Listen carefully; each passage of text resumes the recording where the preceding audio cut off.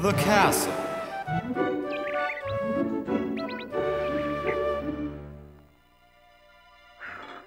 Hey yo, here comes the wizard.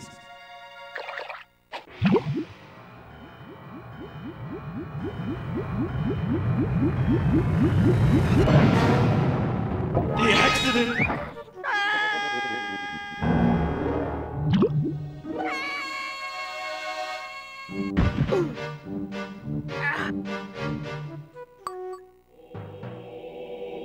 The crystals! The transformation.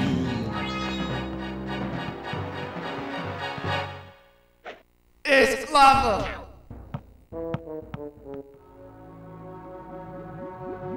Cross stitch.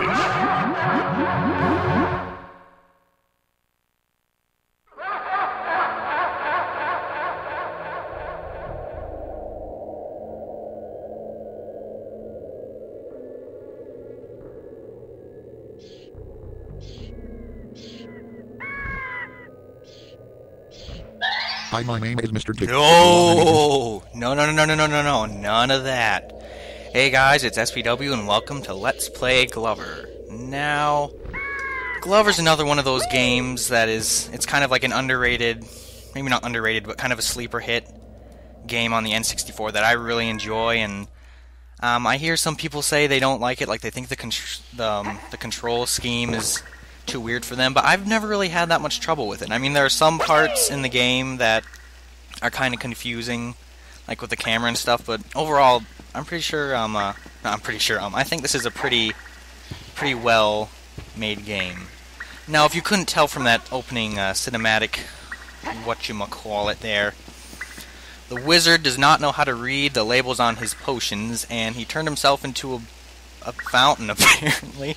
I mean, when he fell, he was just like a block of stone, or whatever you'd call that. I don't know, it's an N64, so you kind of got to use your imagination.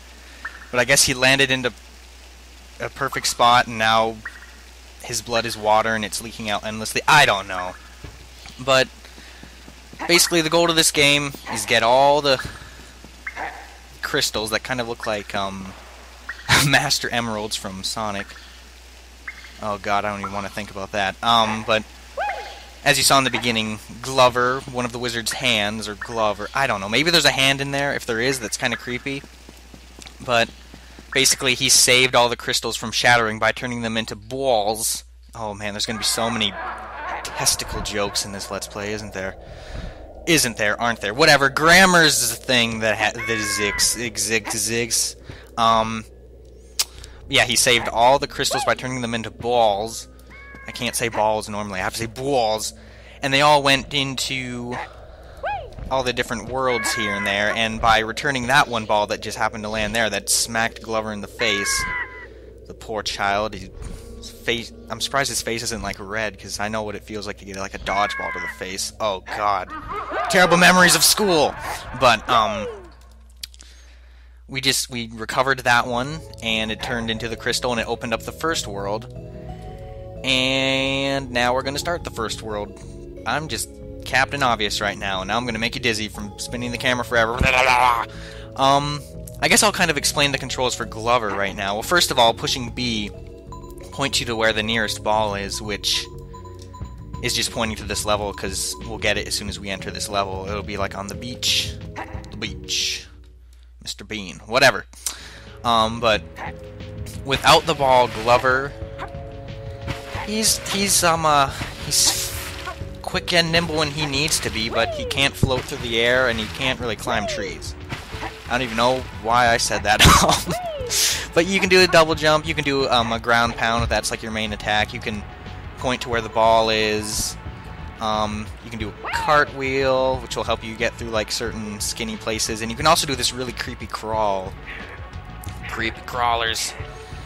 And it's kind of weird. Like if you imagine Glover without the face, it's just a disembodied hand. Ugh. As you saw, this guy's name is, maybe you didn't see, I don't know, but his name is Mr. Tip. Get it? 'Cause Tip? And we're not going to be talking to him at all, because all he does is give you stupid tips. Tip, huh? See, it makes sense. But with the ball, as you can see, you go a lot faster. Gonna pick up this extra life right here. Extra lives are really easy to get in this game. And we're going to be losing that extra life fairly quick as I show off a certain feature that I think is really, feature, whatever you want to call it. It's really funny, this thing I'm going to show off. But with the ball, you can do so many different things. This is why I think this game is so neat. Like, the concept, I mean, not only is the concept good, see, like, Glover just automatically picks it up. Not only is the concept good, I think it's programmed, like, tremendously. What am I saying? I'm no poet person. Exactly, see, poet person? That's what a poet would say, right? But I don't understand why some people always say they have so much trouble with this game's controls. I mean, there are some certain parts that are kind of confusing, but it just, I don't know, it takes a little getting used to. It's not like getting used to bad controls, it's just getting used to different controls. But yeah, with this ball, you can do so many cool gymnastic things. I don't know, like, I just don't understand why this game isn't appreciated. See, look at this. You get in the water and it automatically turns into, like, bumper balls from Mario Party 1 and 2. And I don't know, this is just so cool, isn't it? Whoa, that was kind of glitchy. Woohoo, we're already getting glitches. Yeah, I mean, of course, being an N64 game, there are going to be glitches. And this is kind of like an earlier N64 game, I'd say. This wasn't like 2000, this was like one of the... This might have been in the second or third year of the system. Oh, and this game is also on the PC and the PlayStation. And I'm pretty sure the N64 and PC versions are pretty much the same thing, but the PlayStation version, avoid at all costs. That, it is just terrible. Like, the camera's awful, the music is awful, the graphics are awful, the controls are awful. I'm pretty sure there's like a controller on the screen at all times. From what I saw, that's what I remember, and that's just like, ugh. Of course, I could be wrong, that could have been just the demo or something. But, checkpoint already. Yeah, this level's already almost over. The levels are at least starting off fairly short. I mean, that's what you should expect from a first level. These fish remind me of the Wallywogs from Pikmin in the way, like, watch when they jump. Jump for my fish. You know, like they hover there for a little bit. I don't know, I always... Well, I mean, I guess I didn't always think, because I had this game before Pikmin came out, so... But I mean, I guess coming back to it, I'm like, holy crap, that's a lot like Pikmin Wallywogs. I guess... Oh, wait, I forgot some things over here.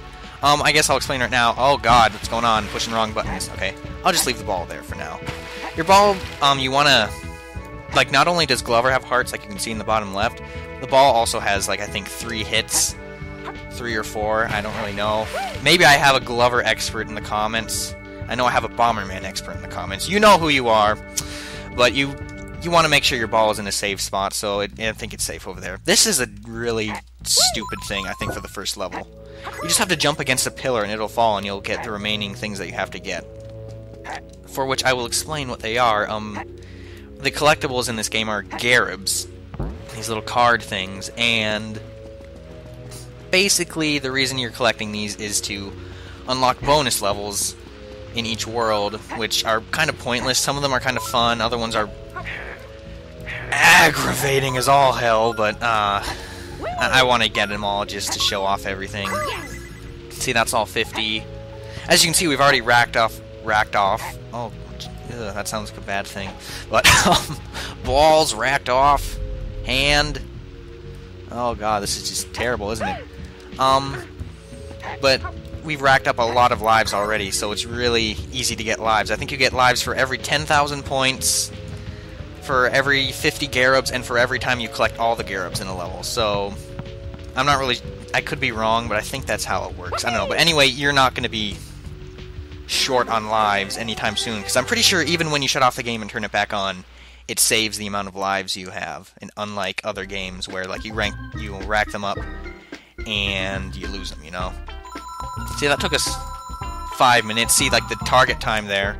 Oh, target time. I'm thinking of Bomberman. It was 1 minute and 30 seconds. There's no point to that. That's just like if you want to beat your record. There's a time trial mode, but you don't...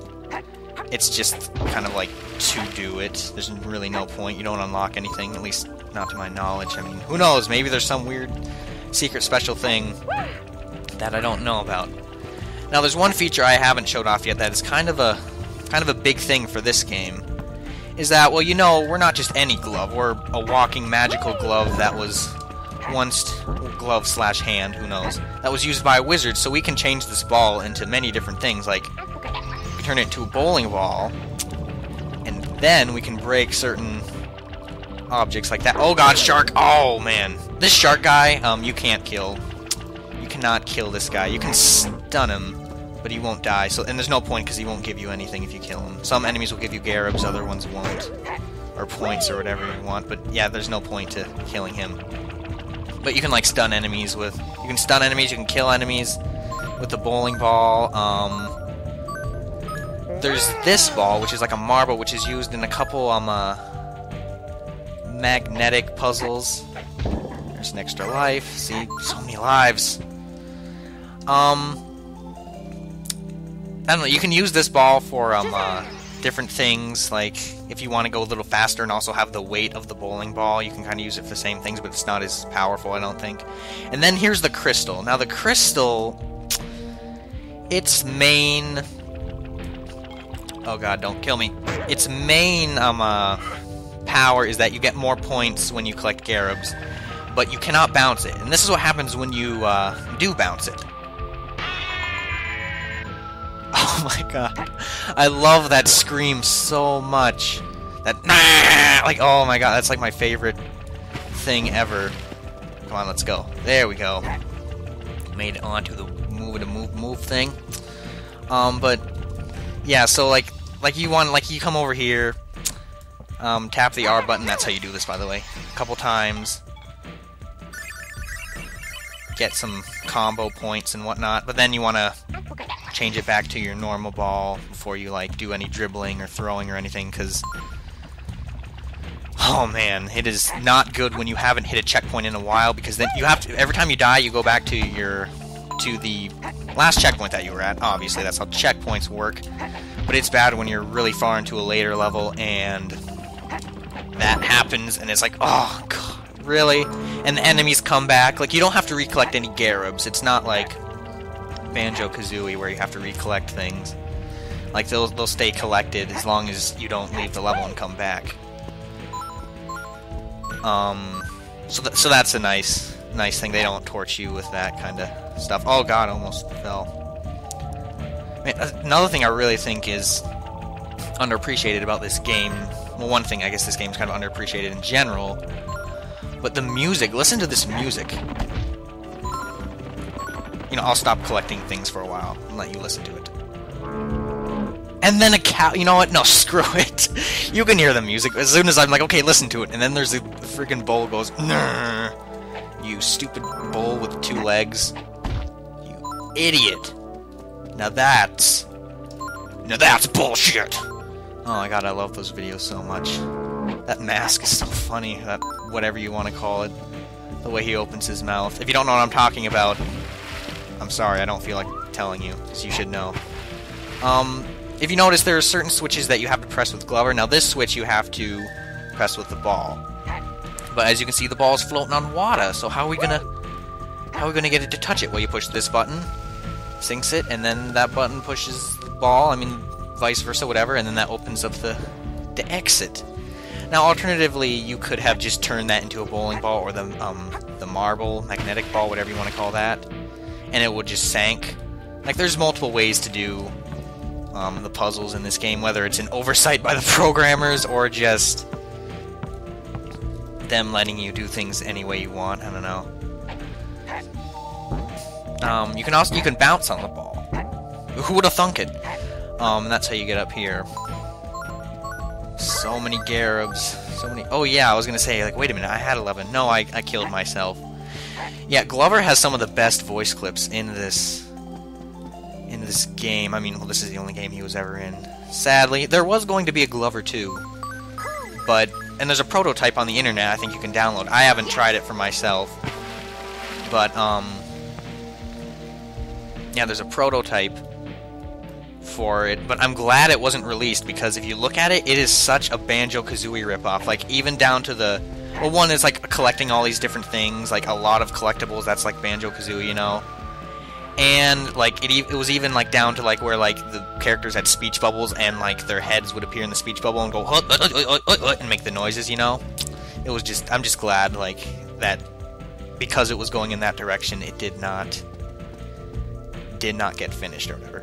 But here, the introduction to magic spells in this game, which are just kind of like these little short-lived power-ups. Like this is the Hercules spell. Basically just turns you into a giant, more powerful Glover, so you can kind of push things like that. So see, we can push that. And it's limited, like you can see on the left, that's like a time limit. That's how that works. Oh, there's just a lot of cool ideas in this game, and I feel like it's kind of like it's got a lot of potential, and some of it seems kind of like short-lived, but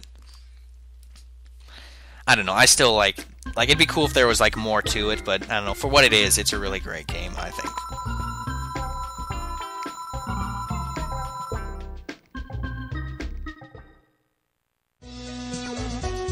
The crystals! The crystals! The crystals! Is this thing on? Alright, here we go. Gonna deliver these 2 words for you, buddy. 2 words is all you need, no more, no less. And I'll do the best I can. Here we go.